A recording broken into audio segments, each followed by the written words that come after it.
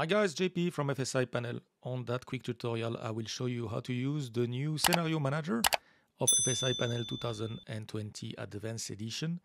One of you put a remark on the Discord that was very nice. He said, we need a lot of time to import a new training scenario. First of all, we need to start MSFS, which takes a long time. Then we need to select the aircraft we want to fly the scenario with.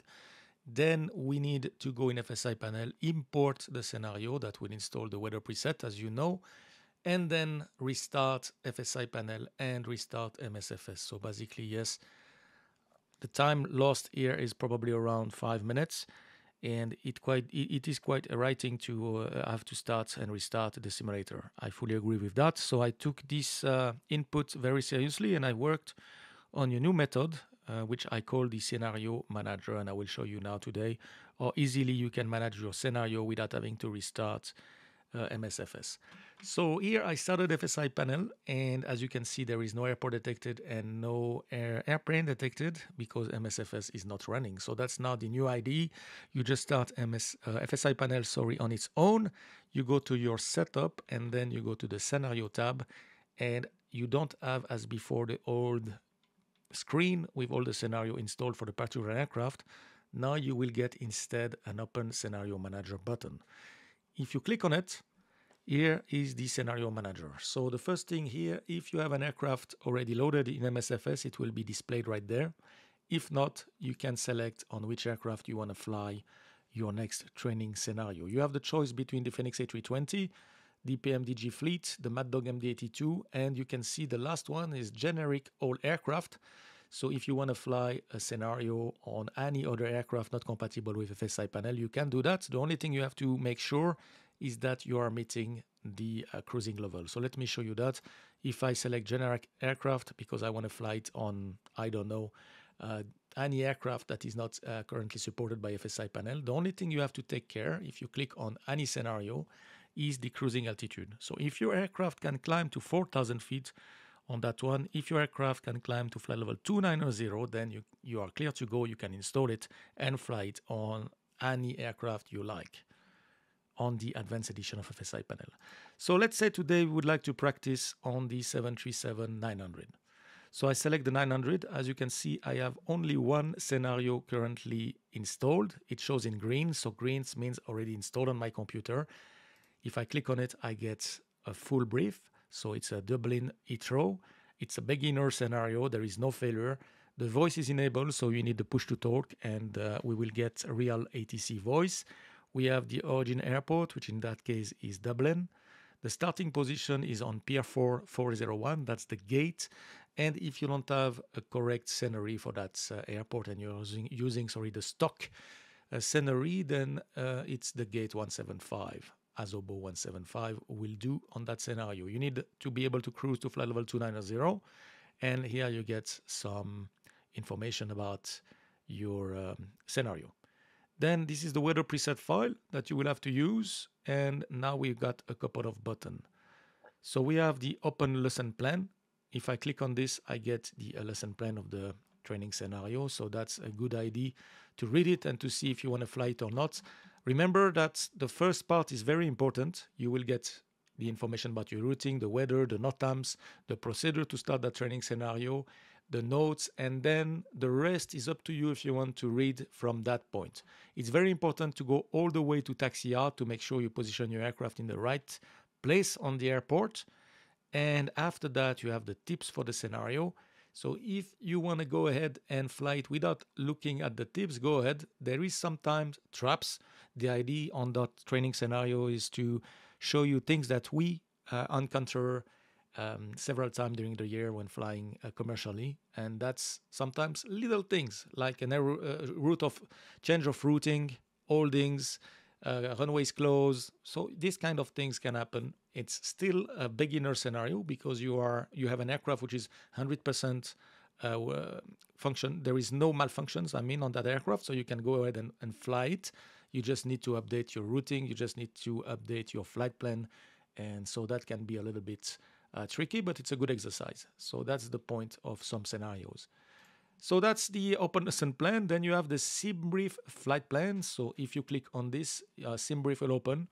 and FSiPanel will populate all the data for you. So basically you will find your routing for the day, the passenger weight that has been calculated for the fuel that will be loaded, and you just generate your flight, and now you can import it in the AFB, and you will have all the charts and data informations available. If you decide to fly the training scenario on a generic aircraft, then FSiPanel will do exactly the same, but will not select any aircraft in SimBrief.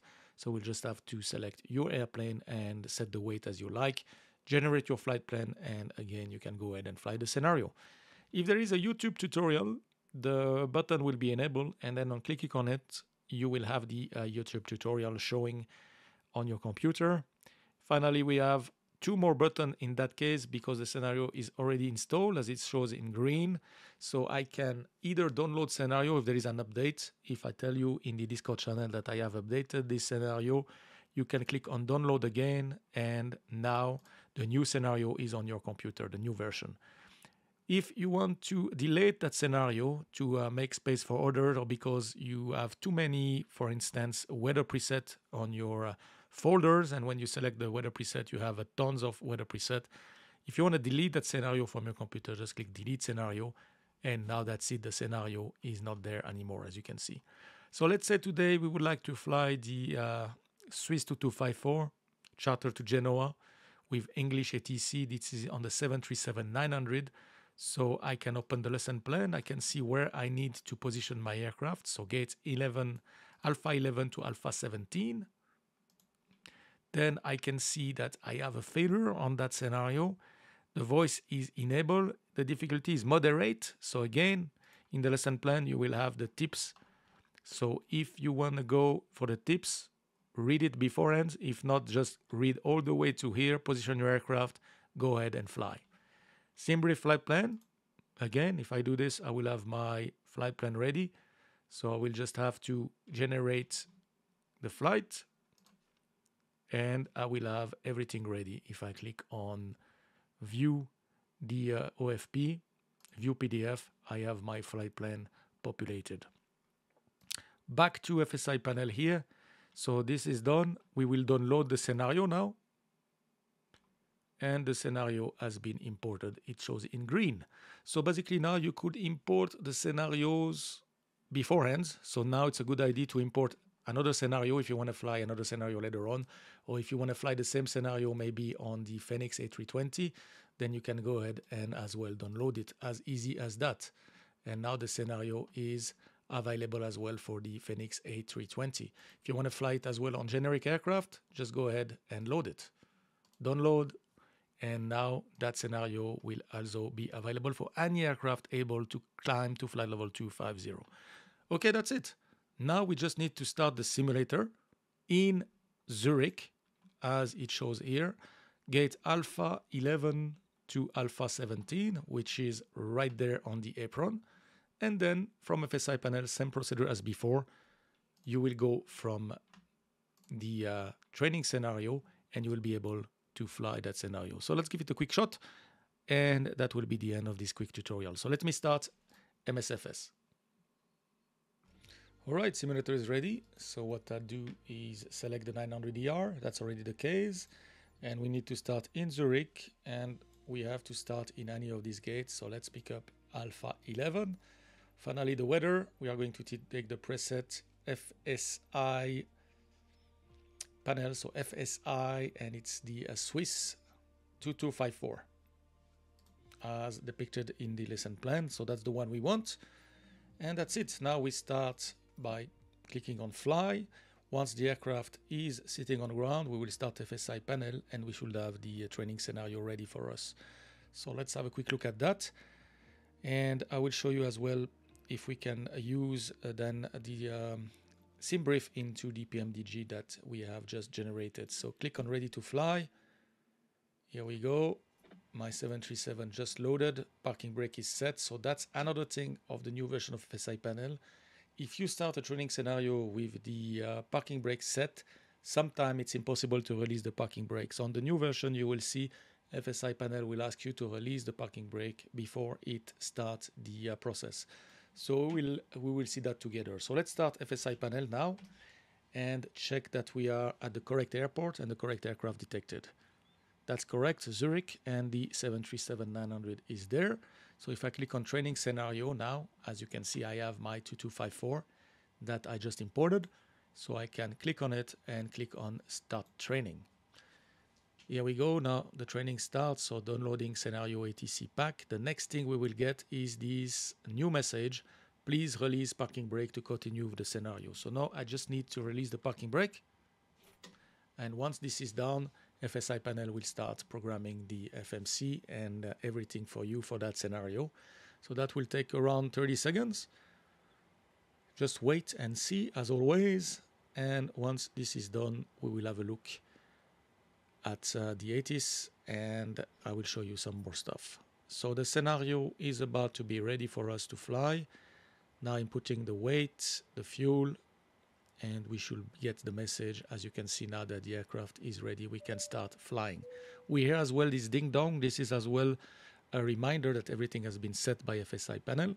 And now we need to contact delivery when we are ready, and the ATIS is always available on 1, 2, 3, 4, 5. This ATIS, guys, is available for departure and as well for destination. So if you are in the air and you dial in 1, 2, 3, 4, 5 on COM2, you will get the ATIS for your landing airport. If you divert, then that will be the new weather for diversion, okay?